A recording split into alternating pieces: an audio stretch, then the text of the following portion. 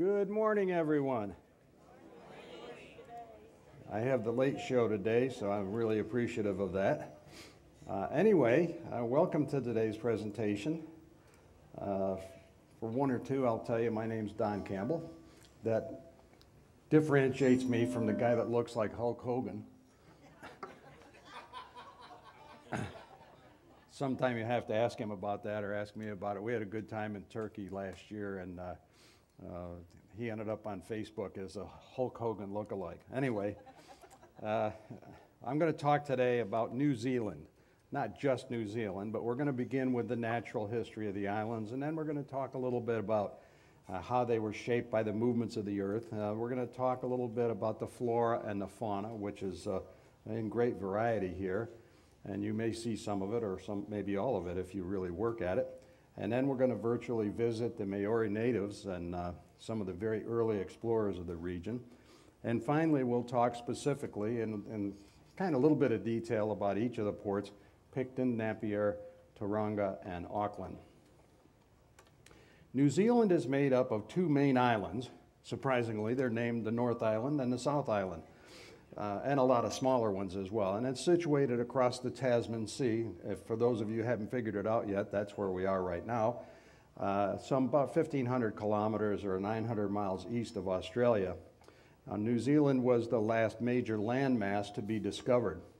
About 250 million years ago, or maybe a little earlier than that, New Zealand was part of the supercontinent Gondwanaland. The Australia-New Zealand portion of Gondwana split apart from the rest of that continent about 90 million years ago. When New Zealand separated from Australia, the Tasman Sea itself was created. The seafloor and Australia's mainland actually locked together to form the Australian tectonic plate. Geologically, however, New Zealand is the youngest country, or the youngest landmass on Earth. Today, New Zealand and New Caledonia are usually referred to, by geologists anyway, as Zealandia. They kind of look at it as mostly a sunken continent that lies between the Pacific and the Australian plates. At the North Island, New Zealand, the Pacific plate is being pushed under the Australian plate. The Pacific plate is moving westward at a little over 1.5 inches a year. To put that into context, that's about as fast as your fingernails grow. So if you sit there and watch your fingernails for a year, it'll move about that far. Anyway, on the other hand, the South Island, the plates are sliding past each other. And that's formed what's called the Alpine Fault Zone and the Southern Alps. Movement along that plate boundary has played a role in the recent devastating earthquakes down in Christchurch on South Island. City of Auckland sits on an area that has about 50 volcanoes. They're considered extinct, but trust me, the volcanic field is just dormant. Evidence of tectonic plate movement and the associated fault lines are most readily seen in the form of all of those volcanoes around Auckland. Some eruptions have formed high volcanoes, such as North Island's Mount Taranaki, and some produce lava flows that just are similar to the Auckland volcanic field. They just float out. Others contain, large amounts of water, and they caused really violent eruptions that were driven by the steam that came out of them. And those eruptions, when the volcano caved back in, created calderas, or lakes. Now, Auckland has at least 14 of these large lava tube caves that run underneath it from the volcano down to the sea. Lava tubes basically form when the outer layer of lava starts to cool and the hot lava stops to flow, and it just kind of drizzles out and leaves these big cave formations. The positive result of volcanic activity from all of this stuff, though, is very fertile soil. And with a mild climate, the land here is mostly covered by fairly dense forest. 80% of the trees, ferns, and flowering plants are endemic or native to the islands. Limestone caves, this is what Andy asked about the other night, by the way. Limestone caves formed about 30 million years ago when the region was still under the sea. When the limestone started to crack, massive cave systems were created. And New Zealand is best known for large numbers of glowworms. And they're found in some of these caves. Now, this particular species is found only in New Zealand. Spends most of its life in larval form that could last from 6 to 12 months. That's like a big worm, by the way. They spin a silk nest that they hang down from the ceiling with these long threads. And using bioluminescence, they attract other insects and bugs and spiders and stuff like that. And they use these things to capture those insects, that food.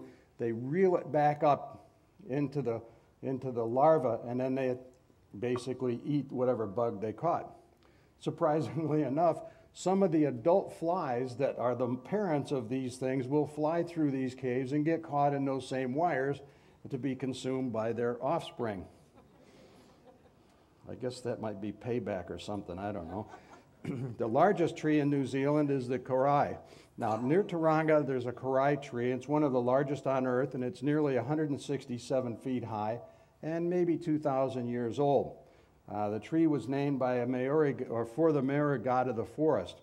And all the woodland creatures in their mythology are believed to be its children. They're cone-bearing trees, and they prefer the very top part of ridgelines on the hills that dominate the northland forests.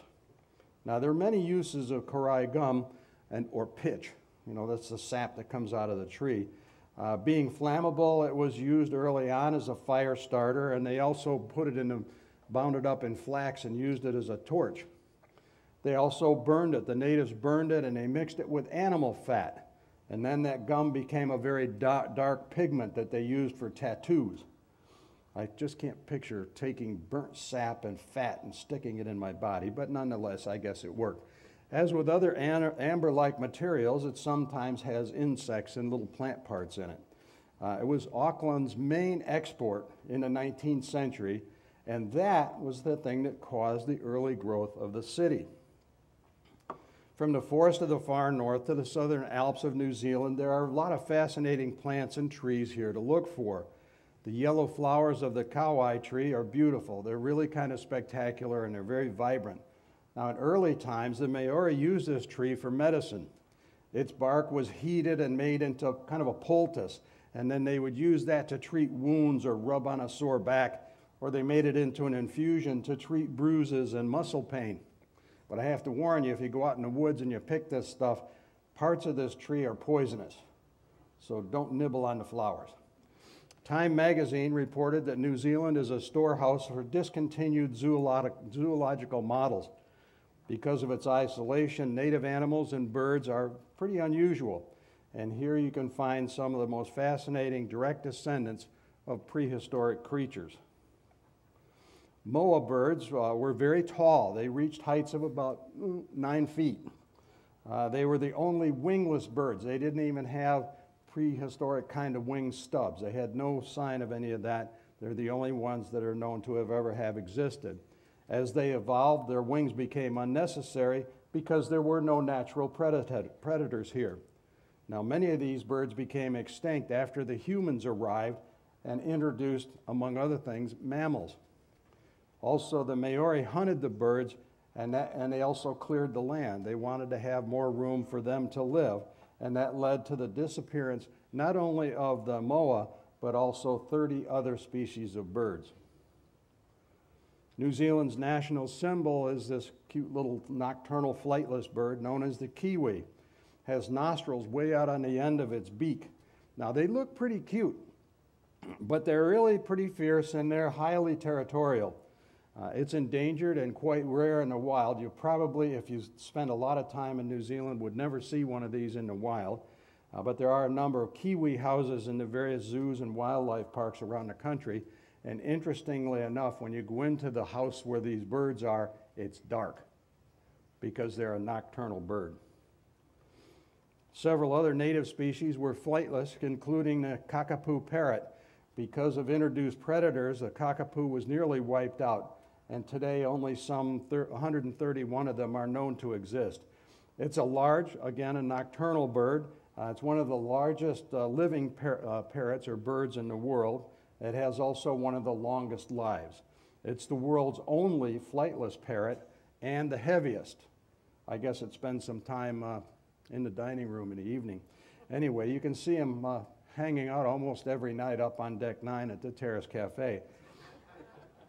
The takahe is also flightless, and it was thought to be extinct back in 1898, but was rediscovered in 1948. It's about 25 inches long and weighs over 6 pounds. That's probably why it couldn't get off the ground when it tried to fly. Anyway, it's a noisy bird and has a call that's somewhat like, most of you probably remember the old chalkboard and the blackboard with the chalk. Well, it's kind of like dragging your fingernails across one of those chalkboards. It's a real screechy, awful kind of sound. The earliest known human inhabitants in New Zealand are the Maori. They date back to about the 12th century. The Maori reached Tauranga following a very long chain of island-hopping voyages that began over in Southeast Asia, and then they went out through Polynesia. Now, the Maori were hunters, fishers, and gatherers and farmers. Their oral history tells the ancestors arrived from Polynesia on large ocean-going canoes. Here in New Zealand, they adapted to a much colder and harsher climate.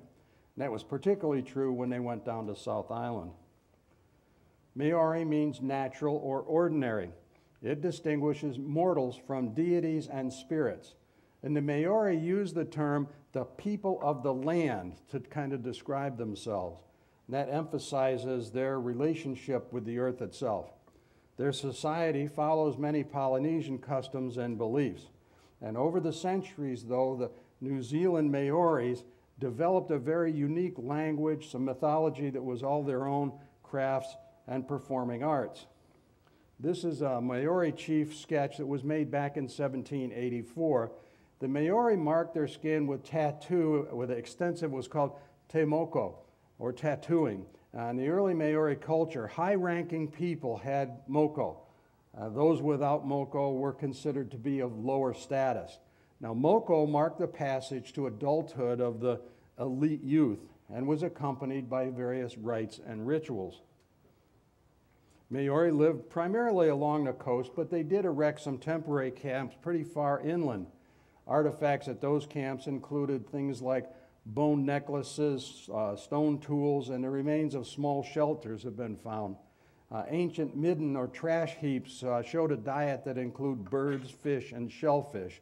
And of course, the moa bird was their main food supply. Older human skeletons revealed a very hard life by these people. They had healed broken bones that indicated they had a balanced diet, a pretty supportive community, and that they cared for their injured. The Maori used ancient Polynesian burial rituals.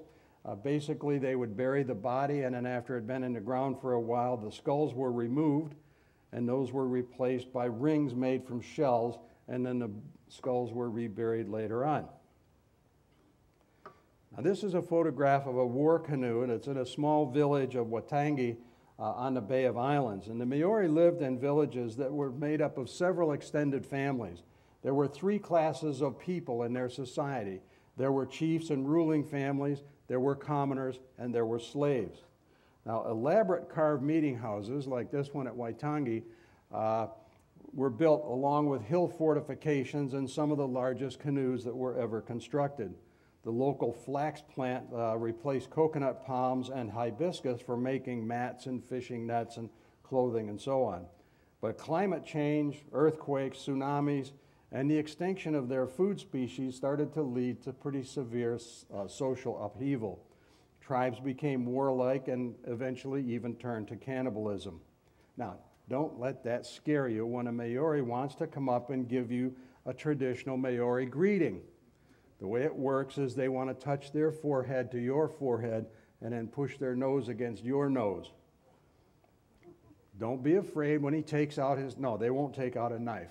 They're very, very happy people.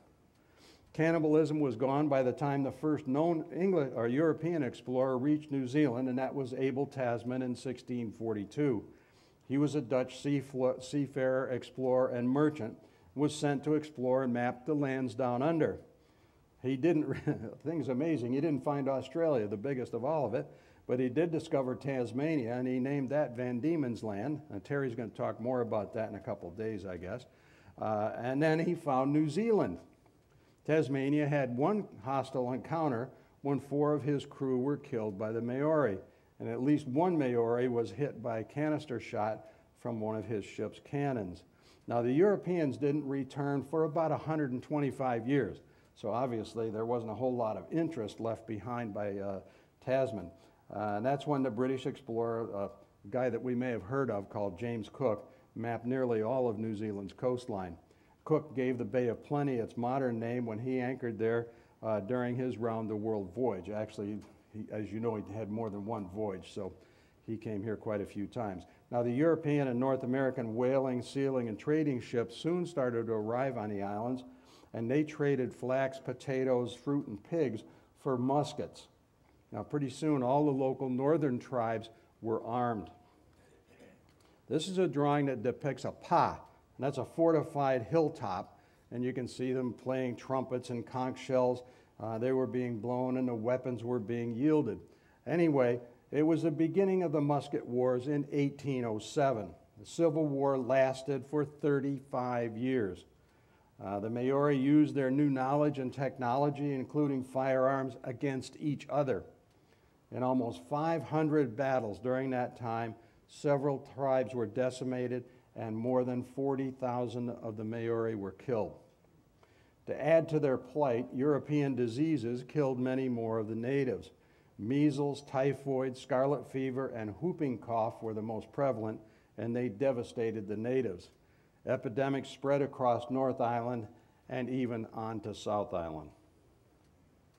The Maori encountered sealers and whalers, and even some crewed on those ships. In 1809, the natives captured and slaughtered 66 crew and passengers of the sailing vessel Boyd, and that was in revenge because the captain had beat a Maori chieftain's son. Escaped Australian convicts, deserters from ships, and missionaries exposed the Maori to more outside influences. The first European settlers were pretty much transient traders, but others bought land from the local chiefs and started to settle in. Pretty soon there were about 2,000 Europeans, or people of direct European descent, in New Zealand. Some married Maori women and built permanent settlements. Those who went native were known as the White Maori. Great Britain assigned Captain William Hobson as Lieutenant Governor of New Zealand. The Colonial Mission House at the Bay of Islands is where the treaty was signed by him and 43 North Island chieftains. During the next 8 months, over 500 more Maori chiefs signed it as it was taken all around the country. Tension led to conflict in the 1860s, and the colonial government confiscated the Maori land. Those land losses took their toll on the native economy and the social structure of many of the tribes. The two groups remained socially, culturally, and economically separate. That's the Europeans and the Maori. Many Maori started to migrate into the larger towns and cities looking for work. By the 20th century, white settlers had overwhelmingly outnumbered the Maori. Now, it might have been just some tension between the Europeans and the Maori that was caused by the British that didn't really understand the Maori culture. Now, haka is an ancestral war cry, dance, or a challenge of the Maori. It has vigorous movements and the stomping of feet that's performed by the group. In addition, they shout, and they stick their tongue out, and they bug their eyes real wide open, and it is pretty impressive. It's not just a war dance that's performed by men. They also use it for the All Blacks, the New Zealand rugby team, that's had some success, and I think they kind of intimidate their opponents with the haka. But that's also performed by women, and sometimes mixed groups, and by children as a way to welcome people to their towns. In 1975, a tribunal was established in New Zealand, and that was to honor the treaty that was signed 100 years earlier. Compensation with money and land was granted to the Maori people. Large settlements of money and land were paid out by the government, and much of it was invested to provide educational and health services to the natives. Now let's take a quick look at our ports of call, and we'll start with Picton. Now it's in the Marlborough region. It's close to the head of Queen Charlotte Sound on South Island. It's going to be our only port on South Island. Picton has a population of less than 3,000 people. It is not a metropolis, folks. But the port has several cafes, restaurants, and art galleries that are very close to the pier facility. The Marlborough region is New Zealand's largest wine growing area and home to some of the world's most renowned Sauvignon Blanc. There are over 40 wineries in Marlborough, and nearby is Blenheim. It's the most populous town with a population of just over 30,000. It enjoys one of New Zealand's sunniest climates and has hot, relatively dry summers and cool winters. We're going to get there kind of in between the two, what would be called fall or autumn. One of the most interesting things in Picton itself is the Edwin Fox Maritime Museum. Again, being in a Coast Guard, you have to realize I'm going to put something in here about maritime.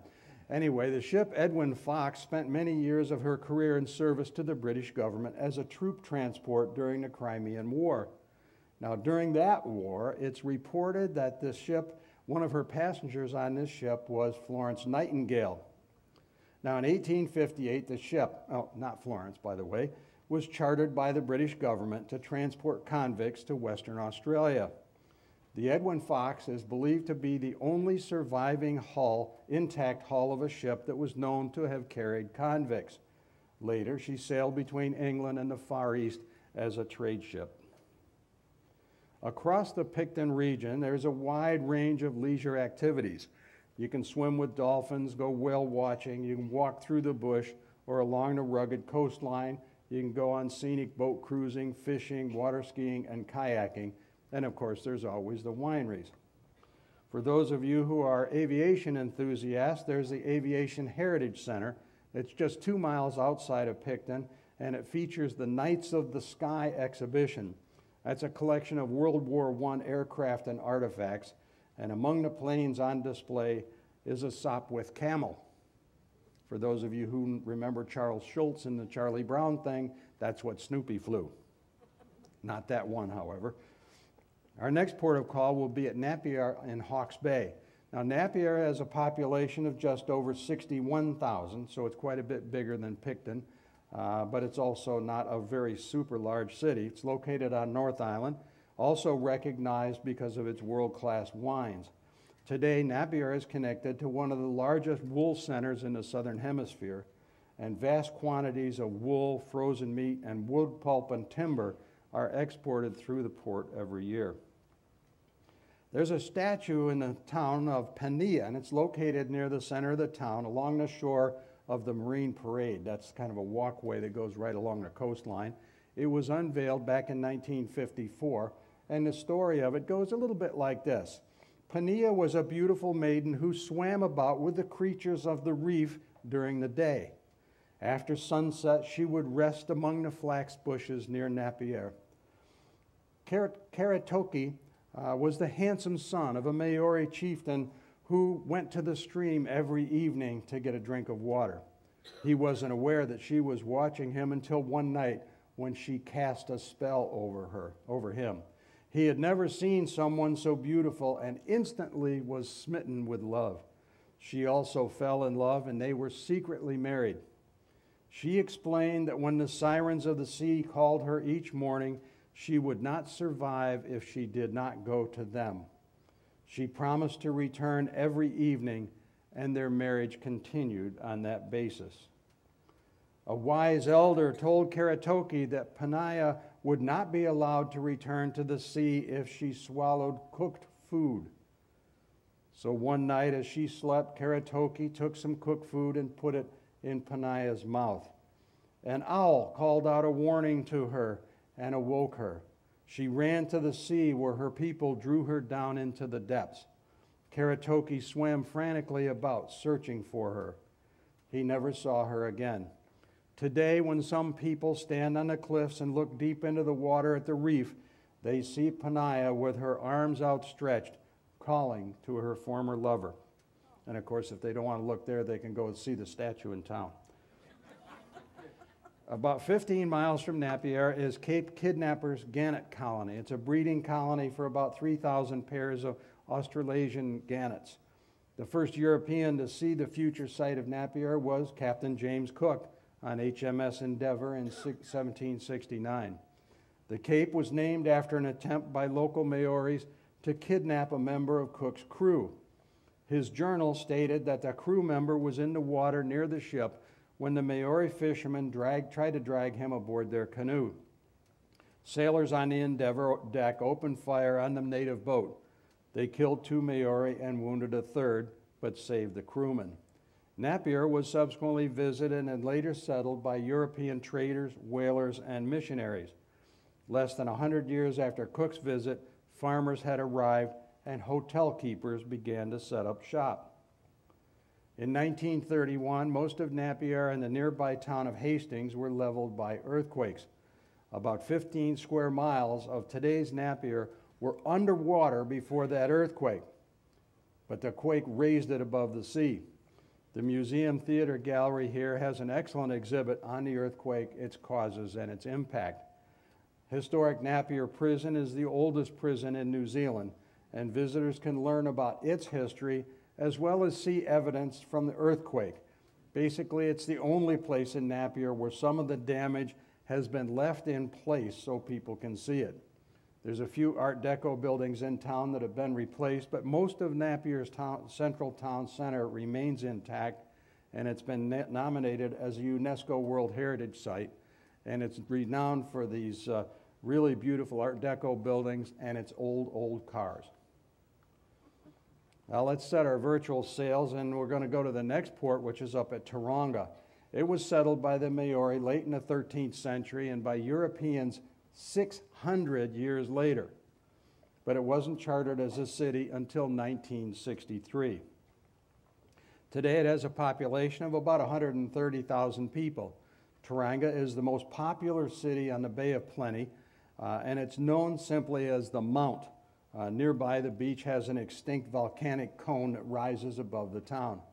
In history, it was a Maori fortress, and the remains of trenches can still be seen on the ridges of that volcano. According to the Maori legend, that hill was a slave to another mountain that was nearby. Tauranga has very beautiful scenery and numerous parks. Nearby is Rotorua with its hot springs and geysers. Now, throughout the area, if you're not into sulfur, you're going to smell it. It has a very strong sulfur smell all around Rotorua and even sometimes into Tauranga. The name Rotorua is a Maori phrase that means second lake. A native chief discovered the lake that was the largest of those northeast of the city, and the water bodies are all connected together through this caldera system. Rotorua Museum of Art and History is a local museum and gallery, and the museum opened in 1969. It's basically an old bathhouse building in the government gardens. House collections include fine art, photography, social history, and objects from Maori culture. The indigenous people were hunters and gatherers, crop farmers who harvested food from the forest, streams, the sea, and the gardens. The traditional diet was based on birds and fish, supplemented by wild herbs and roots. And in Tauranga and Rotorua, you can try some Maori dishes. They kind of look like that when they're served, and of course you have fresh vegetables and some fish and some chicken. Kai is a Maori word for food that's usually cooked in an earthen oven, and in tribal gardens, the Maori also grew things like potato and kumara, or sweet potatoes. The first European to the Tongariro area was probably a trader from the Bay of Plenty back in 1828. 3 years later, a mission was established, but that was abandoned within a year. Then in 1840, Catholic missionaries visited Tauranga to get some potatoes, pigs, and flax. A bishop was given land, and he established a church and a presbytery. That mission closed in 1864 because of wars between the local native people. Now it's on to Auckland, our final port of call in New Zealand. With a population of over 1.4 million people, this city is home to nearly 1/3 of the country's entire population. In 2013, it was declared the city with the 3rd best quality of life in the world, just behind Vienna, Austria, and Zurich, Switzerland. Pretty good company, if you ask me. The Auckland Isthmus, with its rich and fertile land, was settled by the Maori around 1350. After the signing of the treaty by Governor Hobson and the Maori chiefs, one of the chieftains gave him property as a sign of goodwill. Auckland was initially chosen to be the new capital, but in 1840, Port Nicholson, later known as Wellington, became the capital of New Zealand. And it was seen at the time that it was a better choice because it was closer in proximity to South Island. It was just across the strait. Overlooking Auckland is Mount Eden. It's the highest in the region's volcanoes that were formed about 25,000 years ago. The mountain was a pa, or a fortress, used by various Maori tribes, and actually you can just barely make them out in this picture, but you can see the earthen walls and ramparts and terraces that give the distinctive outline to the hill itself. The Europeans cleared the land of rocks, and they used those rocks to build fences for property lines. Now, the result of that was a landscape that somewhat looks like the Ireland or the Scottish lowlands. So you have these little farms that are all outlined with rock. Initially, the Mount Eden area was farmland, but soon the landscape was dotted with country residents for professionals and business people of Auckland. There are a lot of things to do in Auckland. This city's kind of a real metropolis of great places to go. The New Zealand Maritime Museum is located on Hobson Wharf, not too far from where the cruise terminal is. It's easy walk.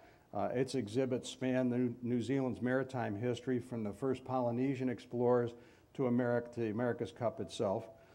In addition to several reconstructed or preserved ships that are inside the museum, they also have a large number of vessels that are berthed outside. There's an excellent aquarium in Auckland called the Kelly Tartan Sea Life Aquarium. It has these acrylic tunnels where you can walk through underneath this tanks full of fish. About 2,000 fish will be swimming above you. It also has a moving walkway, so if you don't want to walk, you can just stand there and it'll take you through. There are penguins to see, and there's even a recreated hut that was left from the Antarctic explorations back in 1912. Now, if you really feel adventurous, you can suit up for a fee and swim with the sharks at feeding time. For a great overview of Auckland, a trip up the Sky Tower is pretty much considered a must-do. Sky Tower is an observation and telecommunications tower, and it's located on the corner of Victoria and Federal Streets in the Auckland Central Business District. It's 328 meters, or a little over 1,000 feet high, and it's the tallest man-made structure in the Southern Hemisphere. It's pretty much become an iconic landmark of Auckland's skyline because of its height and unique design. I mean, it sticks up higher than anything else, so it's kind of hard not to see it. Now, for the really, really adventurous at the tower, there's a thing called the sky jump. That's a 192 meter, or about a 630-foot jump off the observation deck. During that jump, you can get to speeds maybe of 85 kilometers an hour, or about 53 miles an hour. And that jump is a cable-guided, controlled jump to keep people from slamming into the tower in case of strong winds. Okay, you're not into jumping, I understand that, but you still want to have a little bit of an adrenaline rush. You can actually go out and walk around the outside of the tower 1,000 feet above the ground. Doesn't that sound like fun? Let me know how you enjoy it. The Auckland Civic Center is as significant as one of only 7 of its kind that remain in the world. It was the first purpose-built cinema in New Zealand. Now, inside it's kind of interesting because it has an Indian-inspired foyer that has seated Buddhas and twisted columns and domed ceilings. The main auditorium itself imitates a Moorish garden, and it has turrets and minarets and spires and tiled roofs. There are also several famous Abyssinian panther statues that are in the building. Now, the large theater seats about 2,300 people. First opened back in 1929 with its atmospheric style. It has lights and a design that conveys the feeling of being outdoors, even though you're inside the theater at night. The illusion of the sky really comes from complete little stars that twinkle in the ceiling when you're in there at night. Speaking of stars, how many people want to see the Southern Cross? A lot of people that came from the north want to see it. Well, you might have some problems if the weather doesn't cooperate, but a lot of people who come here want to see it because it's pretty well known. Now, Southern Cross, or Cruce, is a cross-shaped pattern of stars. I added the little dotted lines to help people identify it. Anyway, it's the smallest and dimmest, yet one of the most significant of the 88 modern constellations of stars. The Southern Cross has great significance to the cultures in the Southern Hemisphere, particularly in New Zealand and Australia. There, people refer to themselves as sons and daughters of the Southern Cross. Now, the Southern Cross was not defined or accurately mapped until well into the 16th century. Alpha Crucis, down there, is the brightest and the bottom star of the cross.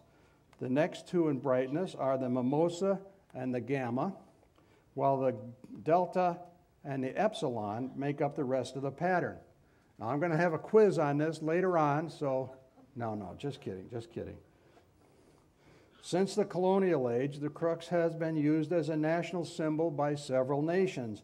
The brightest stars on the Southern Cross appear on the flags of Australia, New Zealand, Brazil, Papua New Guinea, and Samoa. Well, that's it for today. So please join me out in Baristas. We'll have a cup of coffee, have a chance to sit. We can talk about New Zealand or any place else that we're going to visit during our cruise. Have a cup of coffee, chat about this or anything else you want to talk about. And again, this will repeat on Channel 9 on your local television. And check your currents for the next of my presentations. Thank you very much. Have a great remains of the day.